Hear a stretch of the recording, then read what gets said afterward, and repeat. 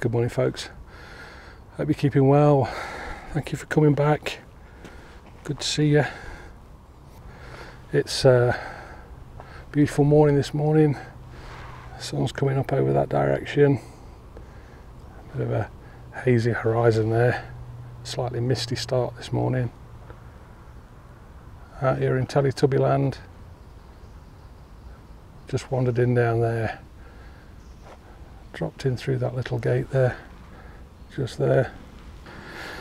I seen one huge owl this morning. Just came up out the field over in that direction somewhere. Where am I pointing? Over about there. Flew up, swooped round, and then headed into the trees. But it was massive. It must have had a 5-foot wingspan, whatever it was. I'm not sure it was an owl. And I scared a couple of hares down there first thing, so that was a nice wake-up call for them. Right, today I'm headed into this woodland. Very, very old place. This trail is known to be well over 1,000 years old. It's a boundary trail running basically north-south. Halfway down there's a small hill, and it's recognised Viking meeting site. It's where apparently the Vikings would congregate from different clans, and they'd come to resolve disputes there. It was like a court, so quite a heavy place, quite a serious location. But it's just the tip of the iceberg. Through the centuries, up and down this trail, there's signs of man's impact. Just down here actually, on the right, there's a cross where I'm not sure what it is, but it's some of the original founding stones for a chapel were built. I think that's somewhere like the 15th century. And there's all kinds of history here. At the far end in particular, the north end of this trail, there are 3 ducal estates. And there's 30,000 acres today. I think there would have been more than that in their day. But 30,000 plus acres of ancient Sherwood were chopped up and sold off to the aristocracy. And they fed roots into this trail where that hill is.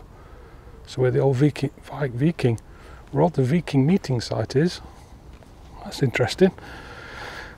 Where the old Viking meeting site is, they all had trails that fed to that location, and that's what interests me about this. Is there are many routes into it, but there are no real routes through it. It's quite strange. There's a gravity here, something not here but just a little further down the trail. There's something about it draws people, and has done for millennia. It's very old, very beautiful. We've got a mixture of all kinds of treeage. There's some ornamental trees that were planted in the Victorian era, perhaps even before that, Georgian era. And then we've got ancient oaks, some of them up to 1,000 plus years old, which is what I hope to grab a shot or two of today. The light it's okay right now. In fact, it's quite perfect right now, but it's changing minute by minute. And the temperature today is due to get up to the 28-30 degree mark. We've got 4 days of thunder and lightning storms coming, so that's going to be a little bit disruptive. I shan't be getting much shooting done for the rest of this week, I don't think. So that's what I'm going to do today. I'm going to make the most of this time that I have, and I'm going to shoot. I'm just going to try and find things to pick up, and as I do, as usual, I'll bring you back with anything of note and just explain to you my thought process. So I'm going to get a wiggle on and try and make something of this early morning light, so I'll catch you in a bit.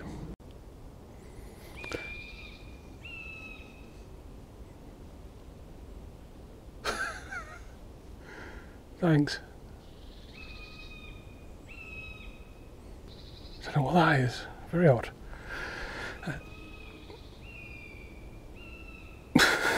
Anyway, I've got an unusual composition here.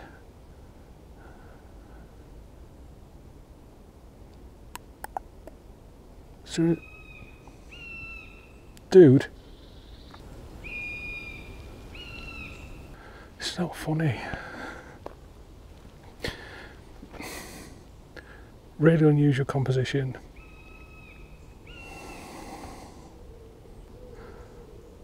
I mean, you got one chance, no more. Shh. Bear with me.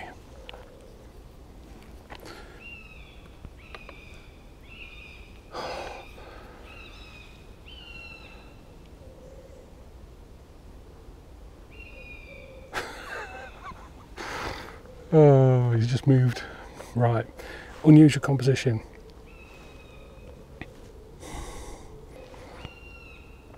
I've got the GoPro's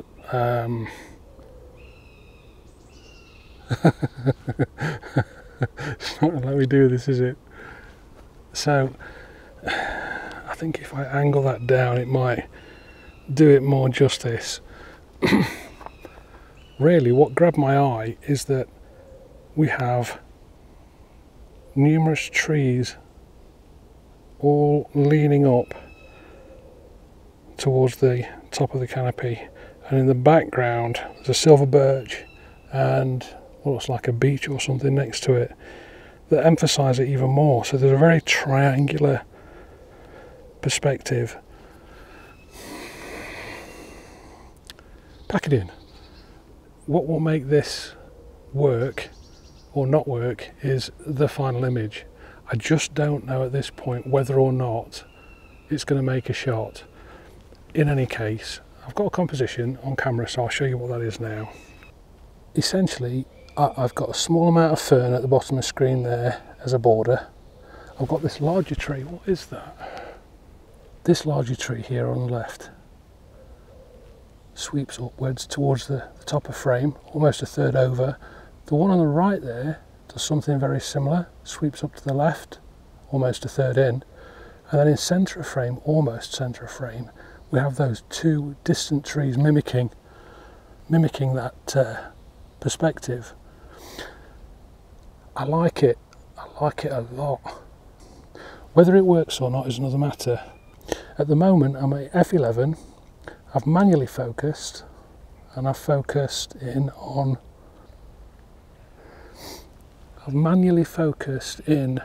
almost centre of frame. I'll just tweak that.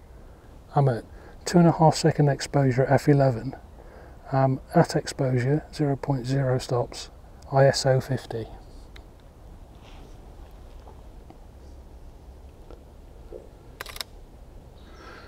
The light has dropped from when I took the first shot. It was brighter. I have a sneaky feeling that it's just getting brighter now. It's just being dialed up. But I have a sneaky feeling having this a little bit darker will help. It'll help me bring out the highlights on the silver birch in the background. And that's the thing that helps me here, is that those trees in the background will take the light. I'll be able to draw that up in post-processing. The foreground I'm not too worried about. That can be soft because that's just leading the eye into centre of frame, and we've got these two trees in the background, so everything's pointing to the heavens. I like that. I kind of like that. It's different, and anything in nature that's different is cool. In my book it is anyway. So I don't know what to do. I don't know whether to wait for the light again, or I might just kick around here for 10 minutes, see what happens with the light. There's a little bit more coming into the canopy now. See some bright spots in the top there. It's quite dank here in the forest floor, quite dark, dreary grey. As soon as we get up there we get that burst of sunlight, some blue sky in the background, which won't be too much of a distraction. It might make for a nice shot, I'm not sure, we'll have to wait and see. But I think I'll kick about, I'll take another shot or two of a similar elk to that, so it'll be around f11, f8 to f11. Motivates me, this one. Right, I'll crack on, take these shots and pop it up now. See you in a bit.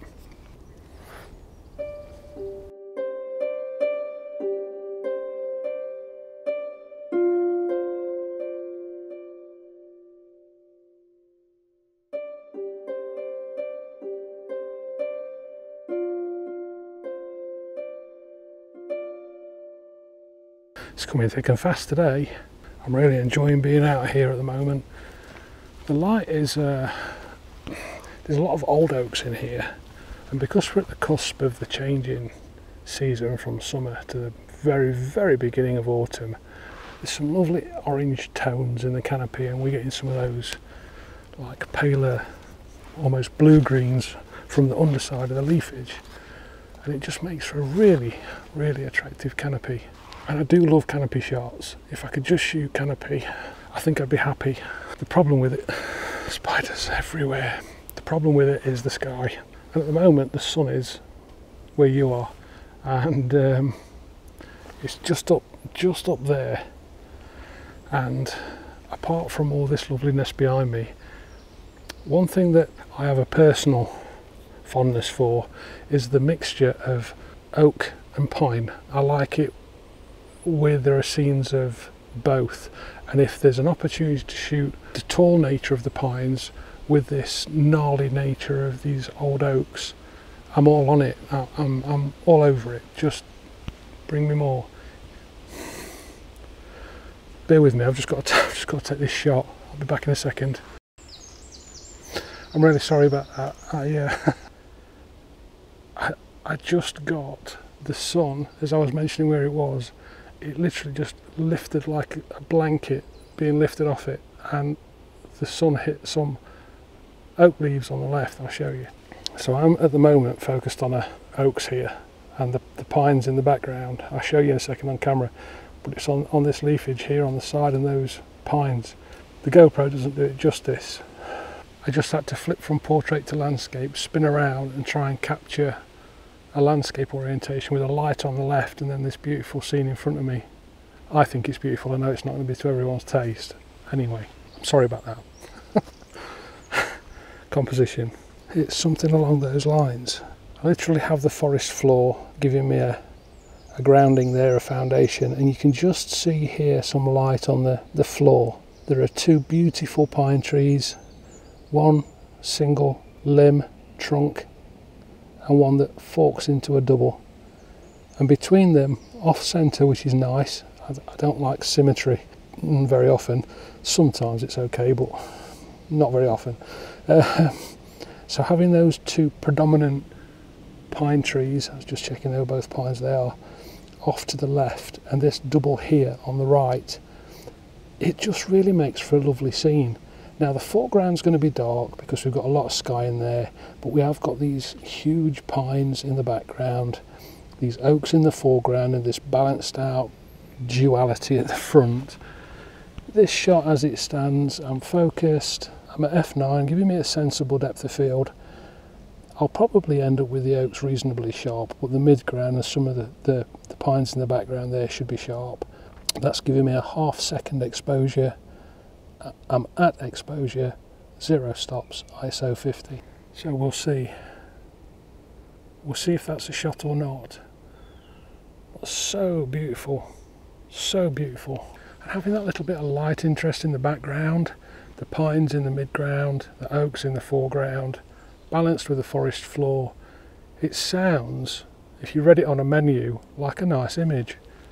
But they can be deceiving. Sometimes, you know, I can be really excited and motivated on camera.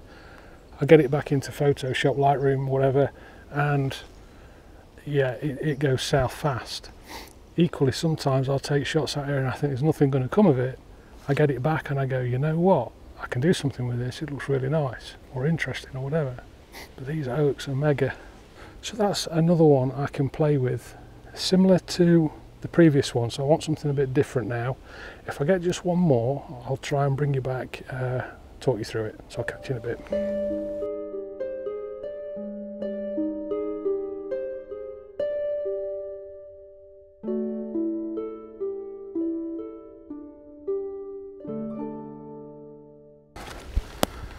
I'm going off piste again. Beautiful light coming in now. Hitting the floor, canopy getting more light. I'm not going to have a lot of time now. I think it's going to start and get a little bit too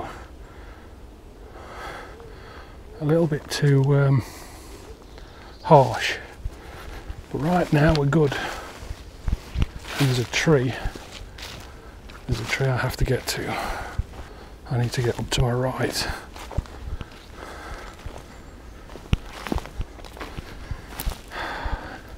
And you know, the further I get up there, I think the less of a shot I'm going to have. But I'm battling with this stuff if I want to get to where I want to go to.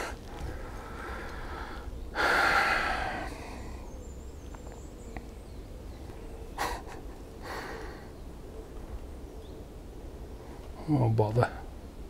Oh, it's so beautiful. I might find a path.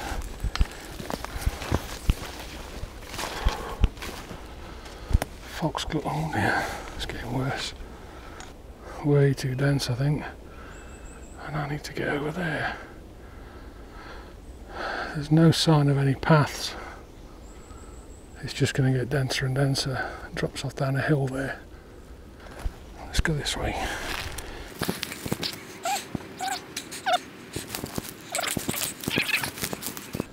Oh man. It's all good fun, isn't it? I'm just going to have to plug on.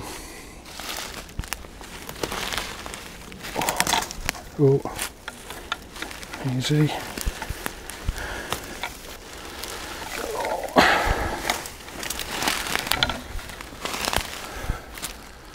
Good grief. Getting in's one thing. It's getting out that's going to be the next. You don't get many dog walkers through here. These massive ears. GoPro. Junk. I think it's going to beat me from this side. Okay, what was I aiming to do then? There's an oak tree here that's hollow. It's got a doorway at the base of it, like the major oak. It's got a canopy. It's growing this year, but it's so heavily protected by all this fernage. This is about, I would say this is about 4 foot, 5 foot deep, 6 foot in places. Some of these ferns are as tall as I am. I've got squirrels everywhere. Pine there, and then an oak. This fella, he's amazing, but he's the guy I wanted. Him. And I just don't think I can get there. This is way too dense. It's hard to give you the perspective, but treading on really loose stuff, it sinks a long way, and these ferns are holding me back. That's a shame. That's a shame. So what do I do?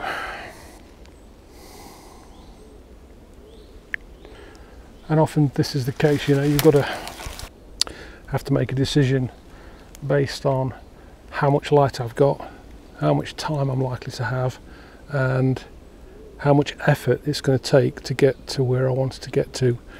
Do you know what I've decided to do?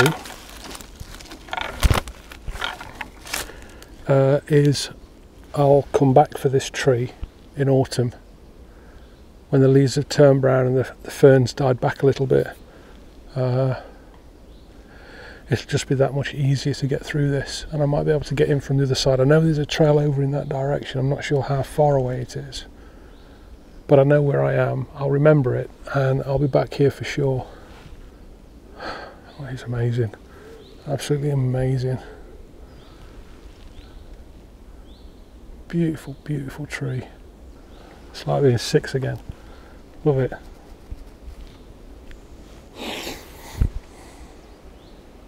It's not going to happen, is it, today? I'll never get through there. So I'm going to make my way back to the path, hopefully, and then as I wander up that way, I know where there's an oak on the trail. I always like to get a shot from him because the light's so variable there, and it will give me a chance to do a different type of shot. I'll do a multi-shot. I'll either do a vertical pano or lateral pano. So I'll make my way up there and I'll bring you back when I've dug my way out of this mess. I'll see you in a bit.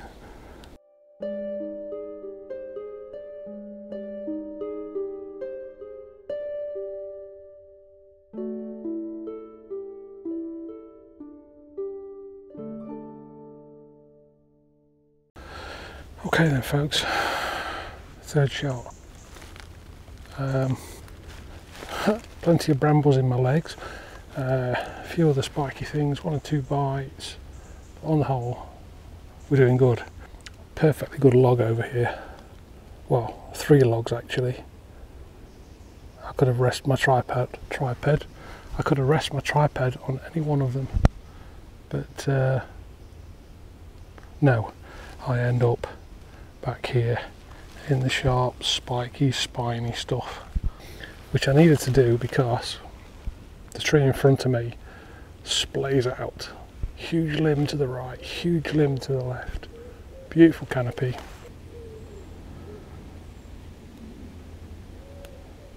I love this tree. He's awesome, just awesome. The light isn't really helping just now because there's 1 or 2 highlights, bright spots in the background. There's a few bright spots in the canopy and a couple of bits here and there that are just, it's not soft, it's got areas that are a bit tricky, but it doesn't mean there's not a decent shot, it's just a little bit more intricate. So I've been paused, I've been waiting and watching the light, and now there's a plane coming over. What I've decided to do is take a 3-shot vertical panorama. I'll just wait for this plane to pass.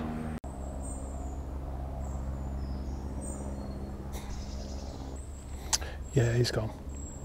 Nearly gone. 3-shot vertical panorama, which looks a little something like this. I am focused. I'm focused on the highlight in the centre of the trunk, and I'm at f8, so that's f8, 1/4 of a second at exposure, ISO 50.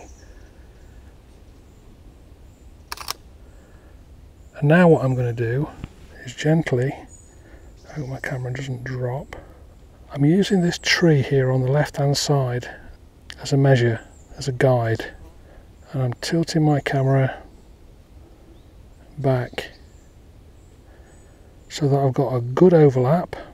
I know the bottom of this frame was the top of the previous frame. Not easy to do with one hand. Let's try again.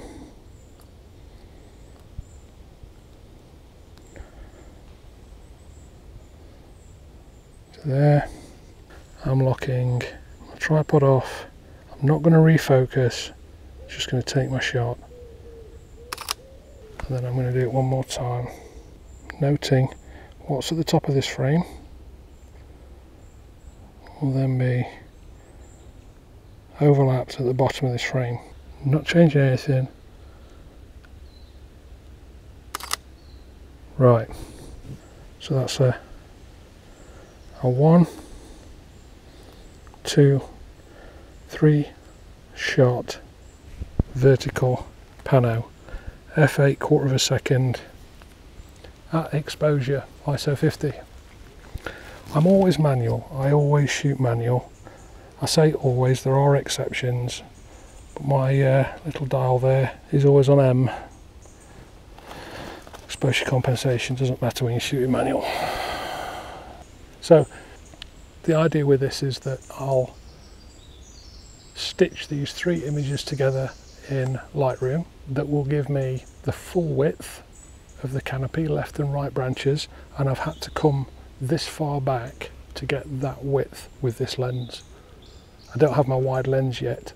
I mentioned this in a previous video. I've got a new 18mm lens. I received the first one, I took some test shots and I considered it very soft, so I've sent it back for a replacement. Hopefully that comes this week. I should get some news today, tomorrow. Fingers crossed that comes soon. I'll be able to do some wider shots. That would have helped me today. I could have got closer for a single composition, a single frame, probably got really close and angled up, but I can't do that with a 50mm prime. But what I can do with a 50mm prime is get far enough back so the full width is in frame and take 3 shots to give me the full image. I'll stitch them together, pop it up now. Okay then folks, that's me. That's a wrap for today. I'm going to take a 2-shot portrait pano here as well. So vertical orientation. Previous one was landscape and 3 tall. This is portrait and 2 wide. So 1 to the left, 1 to the right. I'll process those shots, pop them up one after the other, and let me know which you prefer in the comments below. It'd be interesting to know which way swings it for a 50mm prime. But beautiful subject. But for today and these soaring temperatures, I'm going to make my way out. So thank you very much for watching. Please take care of one another, and as ever, if you can't be good, just be careful. I'll see you soon. Take care. Bye for now.